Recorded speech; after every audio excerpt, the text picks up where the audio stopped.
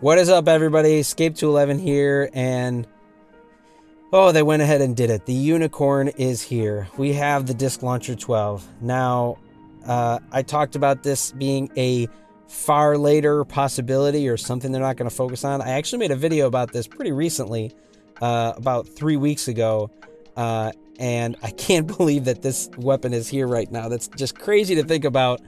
It makes me wonder, like, should I start making other videos that say other things? Like, there's no way they're going to give us more acoins in tourney, or there's no way they're going to, you know, give us free legendary implants. I don't know, like saying things that are...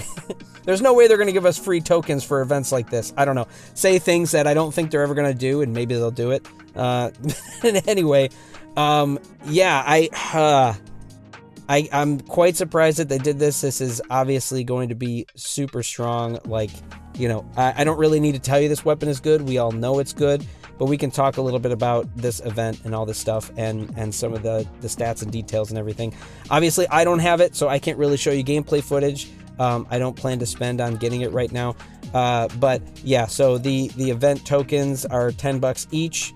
And the possibility of getting everything again is decent. It's even all around, but yeah, you're gonna have to spend on this event. If you look at its raw stats at 3-star, which again, I'm surprised that they're doing this, but also at 3-star. So it means you're just gonna have to spend more to upgrade, which of course are just trying to get you to spend more instead of giving it to you at the legendary rank of 5-star. But anyway, at 3-star, its damage per magazine is already pretty darn good, 18k. If I compare that with my disc launcher right now, mine are not maxed, but mine are at 22k. So they're pretty close to it. And I'm only 3 levels away from maxing this weapon. So that's pretty crazy. At max, the disc launcher 12 is about 24k. So it's only a little bit more than what I have right now. The disc launcher 16, when it's maxed, is at about 32k, almost 33, right? So it's getting up there pretty well. The rest of the stats wise, the magazine, reload, optimal range, everything else is the same. The fire rate actually though is a little bit slower than the 12. The 12 is 100 RPMs for the fire rate. This is 92.3, so a little less than 10%, maybe about 9-ish% in that range. So a slight difference there, but of course it's a bigger projectile. Maybe it's a balancing thing they wanted to do, but still, I mean, that's a minor, super minor gripe when you consider what this thing is doing. And obviously, even those are just the raw stats when you look at it with pilots. I don't have the best setup for Rosa, and mine is not maxed, but that obviously adds a decent amount to my 22 energy. I'm adding, you know, 10k, you know, a little over that, 11k. So the disc launcher 16, when you max that out, like let's say I had a max Rosa and the best implants maxed out, you're at almost 60k per shot, or I'm sorry, per magazine for each of these. So that's insane. All right, when you're looking at both of them together, like 120k or right around there, a little bit less than that actually, because it's not quite 60k, it's like 58 and some change. But it's insanely good. You can kill stuff with that in 2 to 3 volleys of both weapons, right? So, and depending on where you hit them, right? That's the flat damage. Of course, if you're hitting them on the side and back, that's going to vary. But, and depending on what mech you're shooting at, right? If they're beefy or whatever. But that's insanely strong, all right?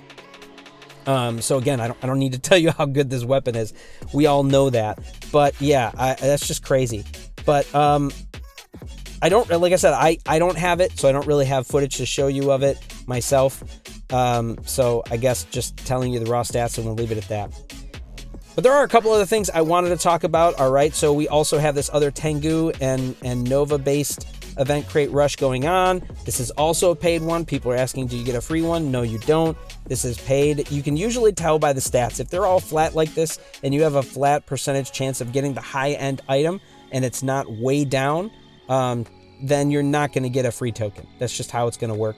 But this one is also 10 bucks per spin.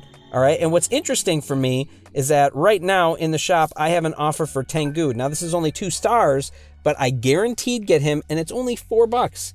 Part of me is honestly considering something like this. Like, I'm not spending money on this game right now. I haven't been. I've just decided not to. just because of the direction I think these are going. But honestly, that's quite a good deal when you consider the idea of you're getting it for sure as opposed to a spin.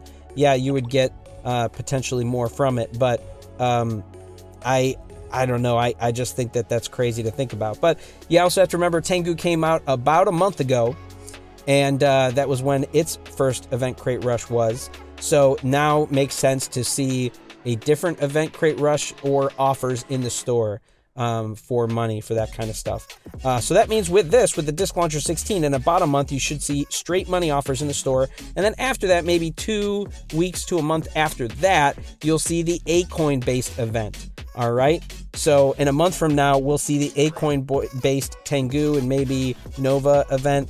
And then we'll see the second paid event for Disc Launcher 16. And I say that so that if you're a free to play player, start saving your acoins up now to make sure you have, I would say, about 4,000 acoins ready to get the Disc Launcher 16. Because I will say, if you want to be competitive, this is a weapon you need to get. All right, I can already say that without even playing with it, seeing some other footage of it. You need to get it. Okay, so that was the other thing I want to mention, just to make sure you keep that in the back of your mind, especially if you're free to play or even a pocket change player, to look out for that kind of deal in a month or a little bit longer for getting it with acoins. And then the last thing I wanted to mention is that they have adjusted the implant cost for changing implants. All right, this is a limited time event, so I don't know how long it's going to stay. But if I wanted to take off my stuff before off of like a guy, so this is a pretty hefty implant and mostly upgraded. If I hit remove, look at this. Right now, I'm going to recover 90% of my scrap for free. And then for only 75 acoins, I will get 100% back. This is insanely better than what they had done before or what the base game does. They did say this was for a limited time, so I have no idea how long it actually is going to run. So if you're someone that likes to experiment, now is the time, right? To make sure you get either most of that scrap back or all of it if you want to spend just a few acoins. So this is actually quite a good deal for doing things. Honestly, I hope this is the way they keep it all the way in the future. This is way more reasonable. But if they don't, I at least hope that they continue to do limited time events like this, so that we have windows of when it's good to experiment. That at least is far more reasonable and fair and gives us all like a way to do this, because they have made it so cost prohibitive to just experiment with stuff. So I hope that continues. Anyway, yeah, that was all I was going to say on each of those. I'm trying to think if I'm leaving anything else out, but I think that was all I was going to say. I guess the only other thing I was going to say is, you know, if you're someone that plans on getting the Disc Launcher 16, I'm curious to hear what you plan to do with your hanger, especially now that you're able to experiment with stuff. Because if I get the 16, I could either straight put it on my Guardian, so I have the dual 16 and then the dual 12 in my hanger, or if I wanted to do even 3 mechs with disc launchers, I could keep my Disc Launcher 12s away or on my killshot, and then have a Disc Launcher 16-8, like with the 8s, if you happen to have the other Disc Launcher 8s, on a couple mechs. So then I have 3 mechs with disc launchers, which is crazy because that's such a strong meta weapon. I will say I probably will be playing, if I get it, I'm not sure when I'm going to get it, I'll probably be putting it with Major, just because his flat stats are so good, and cycling out my Carbine 12s. Carbine 12s are a great weapon, of course, but obviously Disc Launcher 12s in a lot of ways for many people are better, and of course Disc Launcher 16s are. So that is what I think I would do with my current hanger the way it is. So obviously, I mean, you guys know that this weapon is super strong, but I'm also curious to hear if you guys plan on getting it, what you plan to do with your hanger, if you're going to wait and get it later. I know I'm probably going to wait and get it later, but yeah, just curious to hear what you guys plan to do and what you think you'll be doing in your hangers with this new weapon. So I hope you're all having a good day, and we'll see you out there on the battlefield.